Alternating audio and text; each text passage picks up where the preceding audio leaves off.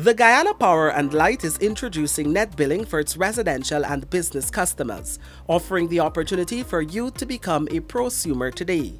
Persons who install solar energy systems on their properties are allowed to enter into an arrangement with GPL where they can put electricity onto GPL's grid. The net billing arrangement also offers amazing opportunities for excess electricity that is more power than persons can utilize. While that excess electricity can be stored on expensive battery banks, GPL is prepared to offer payment to persons who produce excess energy through the compensated net billing system.